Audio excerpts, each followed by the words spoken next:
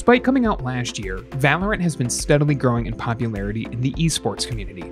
Though its player base is still growing, it's currently one of the top games streaming on Twitch.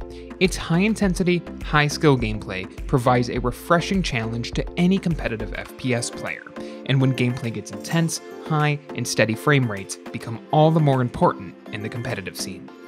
If you're just starting out in Valorant, or you want to play competitively, here's how you can check your frame rates to tune your gaming experience. To check your FPS in-game, load it up and click on the icon in the top right corner of the main menu, then click on Settings. Once your Settings menu loads, click the Video tab at the top, then on Stats. From here, you can toggle on a variety of in-game data through text, graphs, or both.